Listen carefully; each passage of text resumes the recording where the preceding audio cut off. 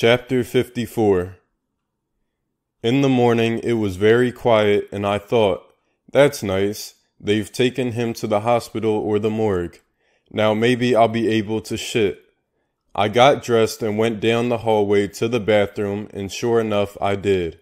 Then I walked down to my room, got into bed, and slept some more. I was awakened by a knock on the door.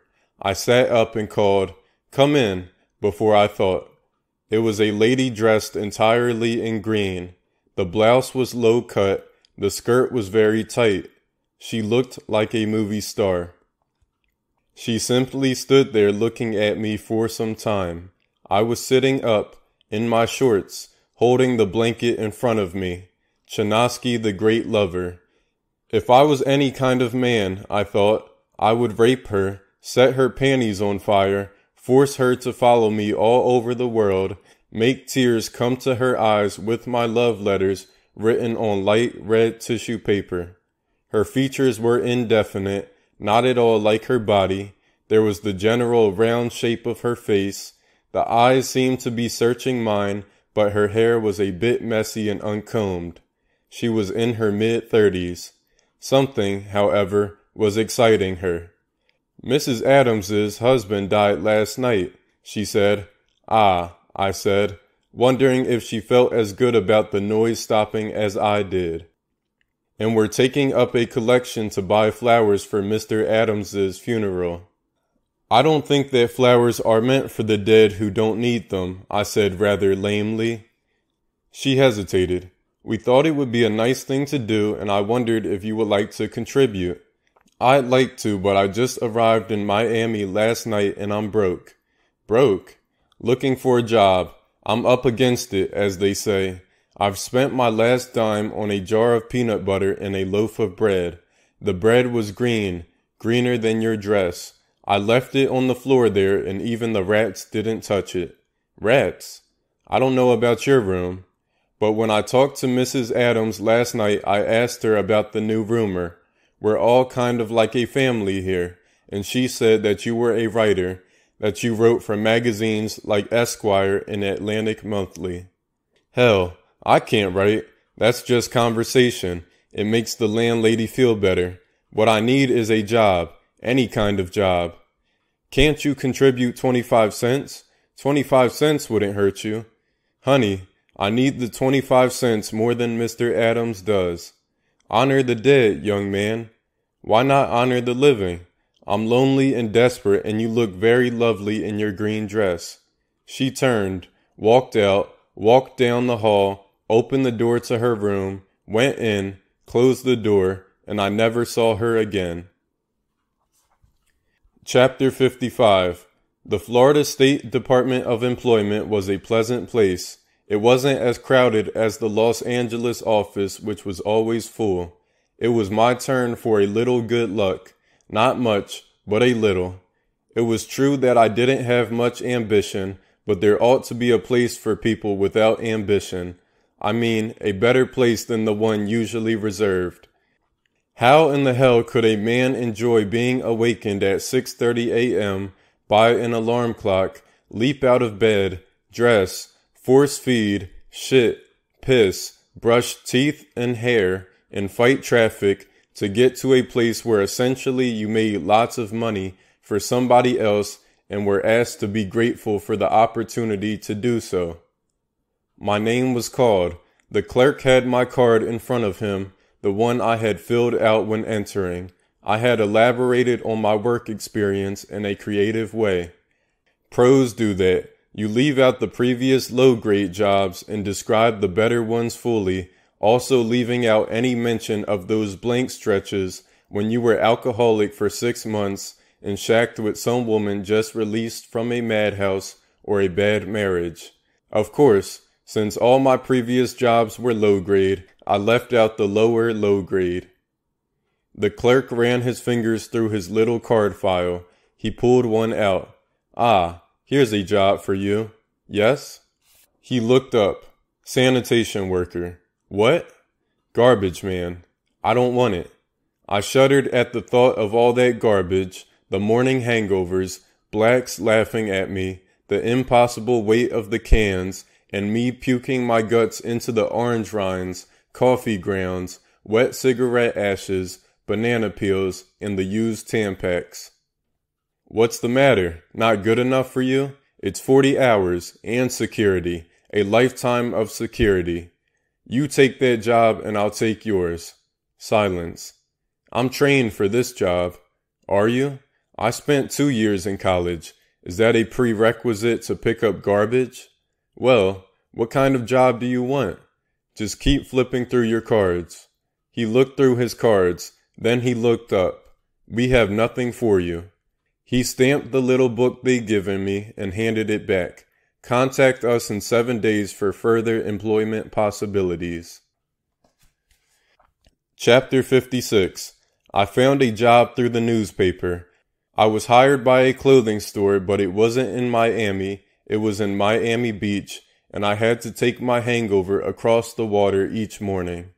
The bus ran along a very narrow strip of cement that stood up out of the water with no guardrail, no nothing. That's all there was to it.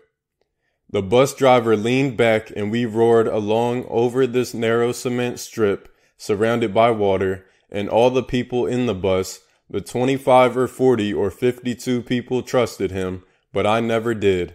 Sometimes it was a new driver, and I thought, how do they select these sons of bitches? There's deep water on both sides of us, and with one error of judgment he'll kill us all. It was ridiculous. Suppose he had an argument with his wife that morning, or cancer, or visions of God, bad teeth, anything. He could do it, dump us all. I knew that if I was driving, that I would consider the possibility or desirability of drowning everybody. And sometimes, after just such considerations, possibility turns into reality. For each Joan of Arc, there is a Hitler perched at the other end of the teeter-totter. The old story of good and evil, but none of the bus drivers ever dumped us.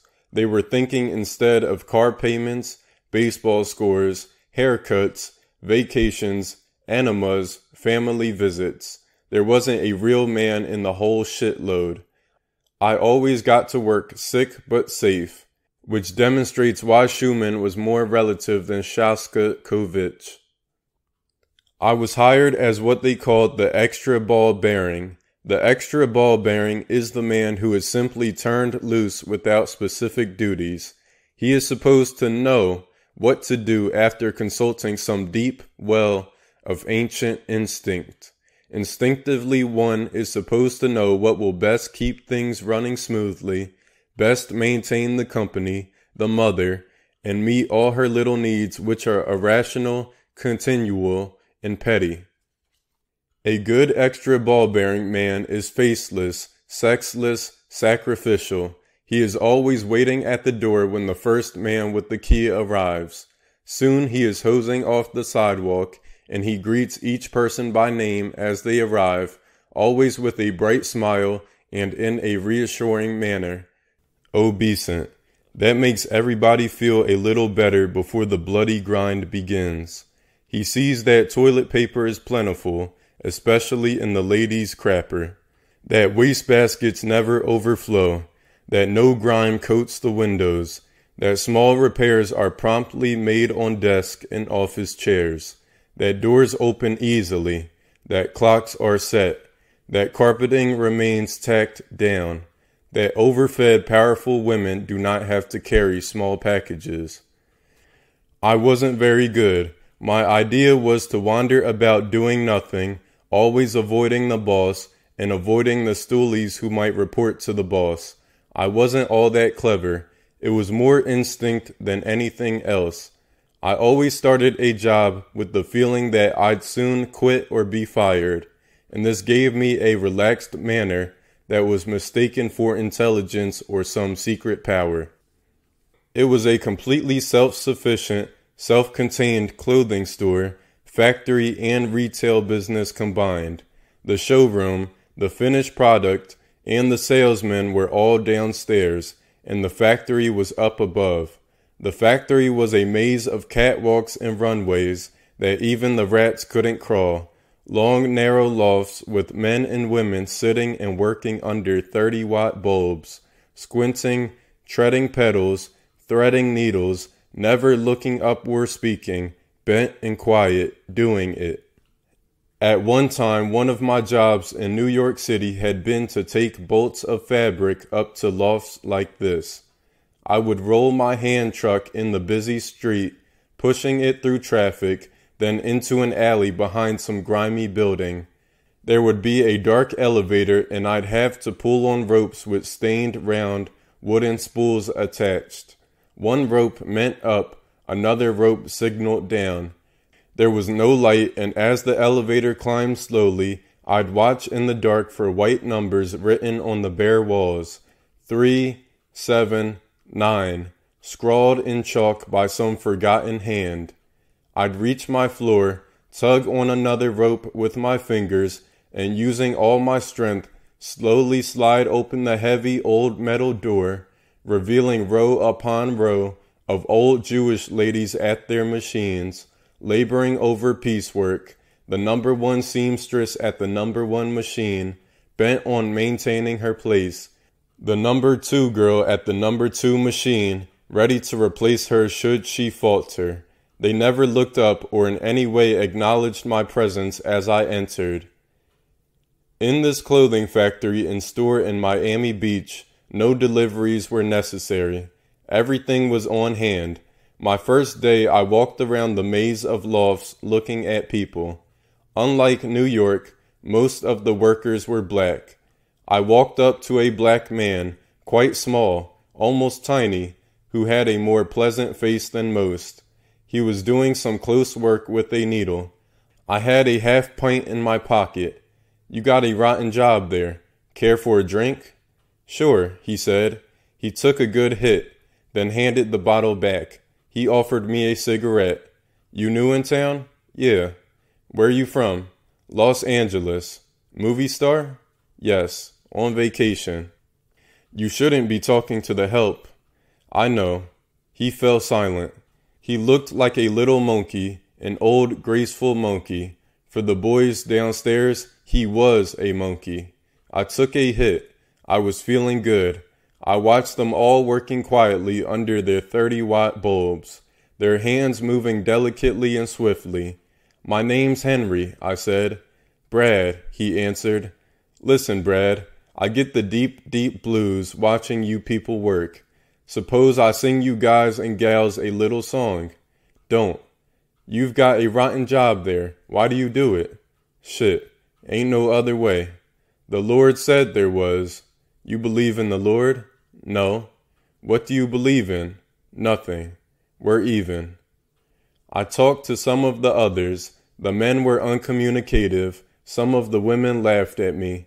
"I'm a spy," I laughed back. "I'm a company spy. I'm watching everybody." I took another hit. Then I sang them my favorite song, "My Heart is a Hobo." They kept working. Nobody looked up. When I finished, they were still working. It was quiet for some time. Then I heard a voice. "Look, white boy, don't come down on us." I decided to go hose off the front sidewalk. Chapter 57. I don't know how many weeks I worked there. I think 6. At one point, I was transferred to the receiving station, checking incoming shipments of trousers against the packing list. There were orders being returned for credit from branch stores, usually out of state. The packing lists were never wrong because the guy at the other end was too frightened for his job to be careless. Usually he is on the 7th of 36 payments for his new car. His wife is taking a ceramics class on Monday night. The interest on his mortgage is eating him alive, and each one of his 5 kids drinks a quart of milk a day. You know, I'm not a clothes man. Clothes bore me. They are terrible things. Cons, like vitamins, astrology, pizzas, skating rinks, pop music, heavyweight championship fights, etc. I was sitting there pretending to count the incoming pants when suddenly I came across something special. There was electricity in the fabric. It clung to my fingers and would not let go. Somebody had finally done something interesting. I examined the fabric. It looked as magical as it felt. I got up, took the pants with me to the crapper. I went inside, locked the door. I had never stolen anything. I took my own pants off, flushed the toilet. Then I put the magic pants on. I rolled the magic pant legs up to just below my knees. Then I put my own pants back over them. I flushed the toilet again. Then I walked out. In my nervousness, it seemed as if everyone was staring at me. I walked to the front of the store. It was about 1½ hours before quitting time. The boss was standing at a counter near the door. He stared at me. "I have something to take care of, Mr. Silverstein. Just dock my pay." Chapter 58. I got to my room and took my old pants off. I rolled down the legs of my magic pants, put on a clean shirt, shined my shoes, and walked back out on the street in my new pants. They were a rich brown color, with fancy piping running vertically in the cloth. The fabric glowed. I stood on the corner and lit a cigarette. A cab pulled up. The driver stuck his head out the window. "Taxi, sir?" "No, thanks," I said, tossing the match into the gutter and crossing the street. I walked around for 15 or 20 minutes. 3 or 4 cabbies asked me if I wanted a ride. Then I bought a bottle of port and went back to my place. I took my clothes off, hung them up, went to bed, drank the wine, and wrote a short story about a poor clerk who worked in a clothing factory in Miami. This poor clerk met a rich society girl on the beach one day during his lunch hour. He deserved her money, and she did everything in her power to show that she deserved him. When I arrived for work in the morning, Mr. Silverstein was standing in front of the counter near the door. He had a check in his hand. He moved the hand toward me. I stepped forward and took the check. Then I walked back out on the street.